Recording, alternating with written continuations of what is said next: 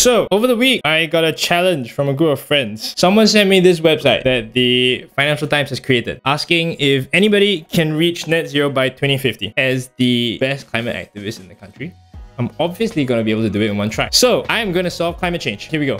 Your goal. You need to keep global warming to 1.5 degrees Celsius by cutting energy-related carbon dioxide to net zero by 2050. I'ma stomp this. Welcome to the game. World leaders want to get serious about climate change. They appoint me, the global minister for future generations. That's right. To make the decisions squabbling nations have dodged for decades. All right, choose my advisor. We've got Gina Green, who is a teen activist.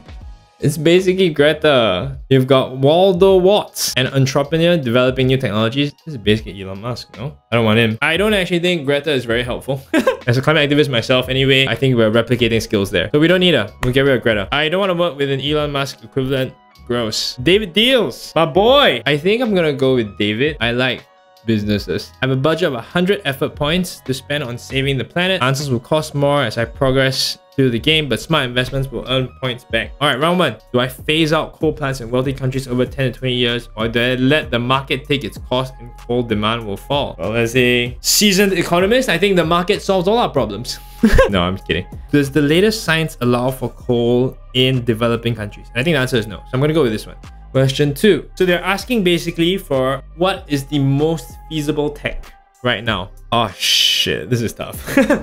Okay, roads made of solar panels we can pretty much eliminate. Reforestation using drones is too slow because trees take too long to grow. Better electric vehicle batteries. I don't actually think that makes such a big difference. I'm gonna say carbon capture from factories. I think that's a big chunk. I think green hydrogen is relatively close. All right, I'm gonna go with green hydrogen. I'm gonna go with carbon capture from factories. Transport is the fastest growing CO2 emission and car sales are going up. Oh fuck, I should have picked the batteries.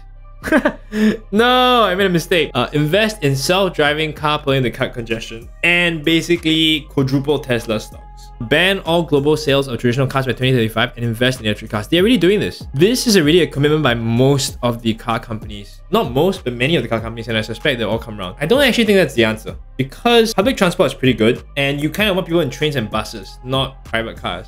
All right. Buildings and construction make up almost 1/3 of energy use. What will you do? Mandate that cities must knock down all poorly insulated homes and replace them with highly efficient equivalents. I like this idea. I think we're gonna make everybody homeless unless you live in the latest, most cutting-edge building. I think that's definitely the solution here. I also feel that then you need to build new buildings, right? And that takes a whole bunch of concrete. So I think this is not a good option. So we're gonna go with global coal and oil boiler sales. All right, next. Where's Antarctic ice sheet disintegration? Well done for your hard work so far. In Antarctica, a giant ice block almost the greater size of Greater London has broken off. Let's find out what has happened. The ice sheet remains stable. Let's go. Oh, but I'm barely making a dent in CO2. Wow. Industry alone makes up about 1/4 of energy-related CO2 emissions. What do I want to do first? Ban all disposable cups and start a campaign to recycle. Oh my god. The last one is so pointless.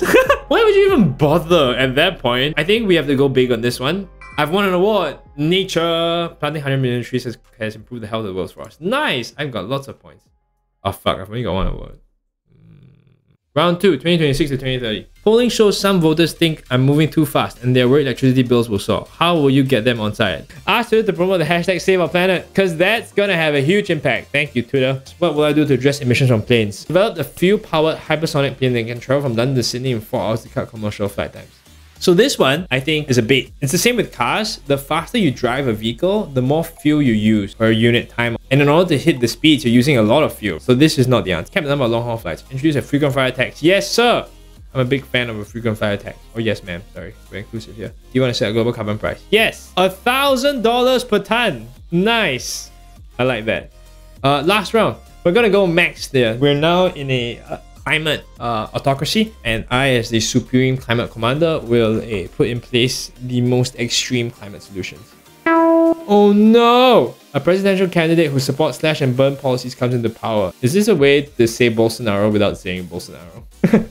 How will I reduce emissions from the food that people eat? All proteins in diets must now come from insects. I think it's a really good idea. I mean, people eat like raw fish. If you take it out of context, raw fish is freaking disgusting. But it's a delicacy now that people get into. There's a critical shortage of critical minerals. Aish! What do I do? Send a mission to Mars. There are no minerals on Earth, so the solution is to go to Mars.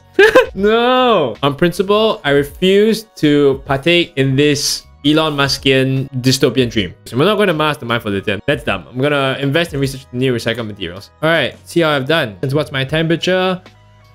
1.48! First try, baby! Yes! You have successfully achieved the most ambitious target of the Paris Climate Accord and saved the Earth from the worst effects of climate change. Well done. How do I compare? 43% of players got the same result. Figures do not include players sacked from the rule. Alright, so I wasn't sacked from the rule. That was great. So I saved the planet on the first try. Amazing. No point playing again. Obviously, as I said, I am the best climate activist ever. Don't come for my crown. So what do I think of the game? I think it's a great game. It's an interesting way to get people thinking about climate decisions. Although I do think that land use change and agriculture probably is a bigger part of the solution. I also wonder about the oceans. There was very little about the oceans, and the oceans are a huge part of any climate solution. I think 70% of oxygen that's produced comes from the ocean and could have been part of the game. But in general, I think it was great. I think it's an accessible way to put everyone in the policymaker seat. I'm glad I got in the first try, and yeah.